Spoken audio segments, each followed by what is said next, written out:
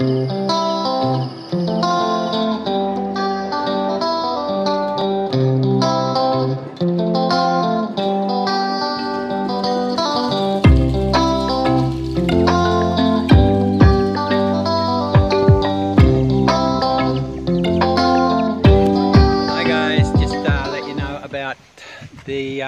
glamping project.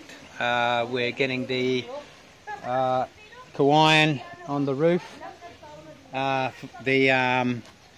putting the heads in, and then we'll be putting the rafters up.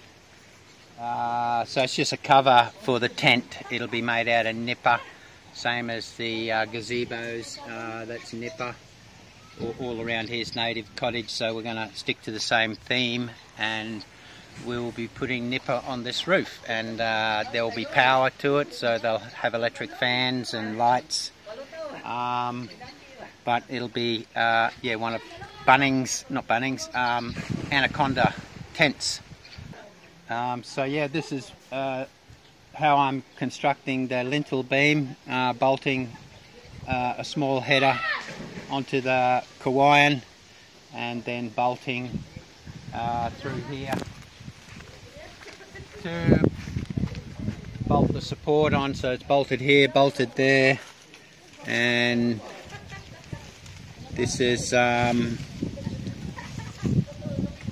very thick bamboo. Yeah, it's gourd. Gourd. Yeah, we have guests staying in one of the cottages. Arrived late last night, so they are enjoying.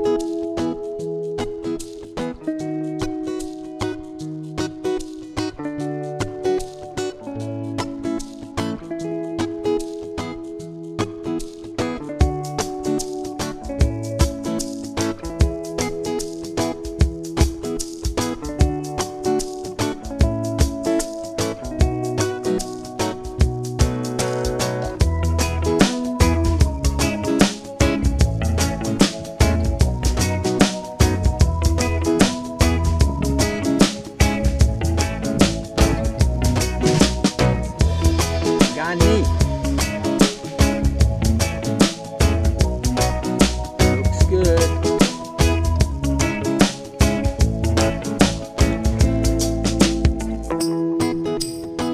Hi guys, hope everyone's doing well.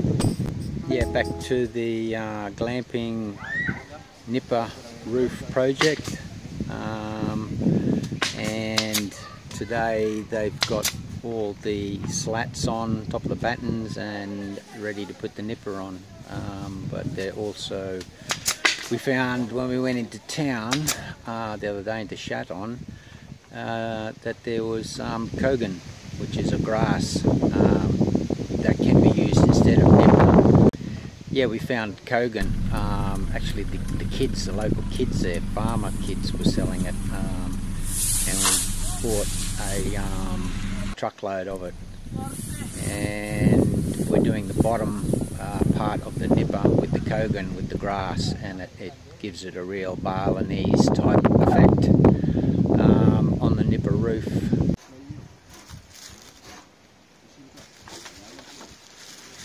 Okay, we've got Cogon going on.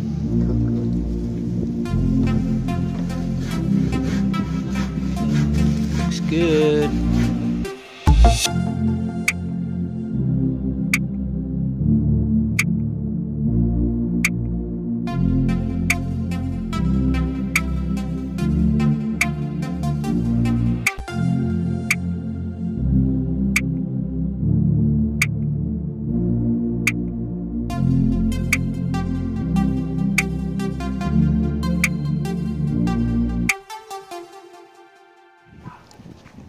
Hi guys, I would just like to share with you about Nipa. We have two types of Nipa we got from Chaton town. If you're from Zambongita, there's two places where you can get Nipa. One is before the bridge and the other one is after the bridge. So the first load of Nipa we have, as you can see, it's a little bit green, and when it's green it will start coiling, while the older leaf nipa, it will stay flat. And as you can see, the younger one, of course, is very green, and the older nipa, it has a little bit mixture of brown on it, and of course it's bigger and wider nipa leaf. So it is best to get the older nipa. You don't need to use as much, and you save more money. In the two bottom layer of our roof, also right at the very top, we used the cogon for it to overhang. We also get the guys to put cogon at the front instead of a nipa. The disadvantage of using cogon is that it can be very messy. When putting it on, you can see the guys brushing it, trying to get the bits and pieces that are short, and also it doesn't look nice before they put it on. As you can see, it is worth doing it because it is so beautiful, guys.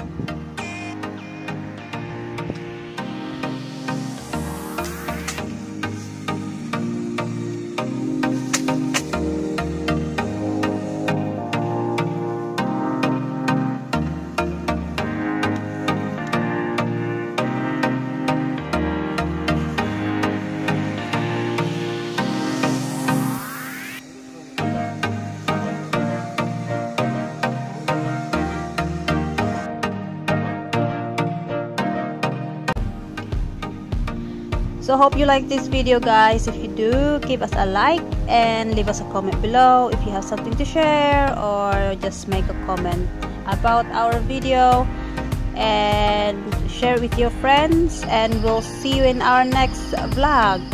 Thanks for watching, guys.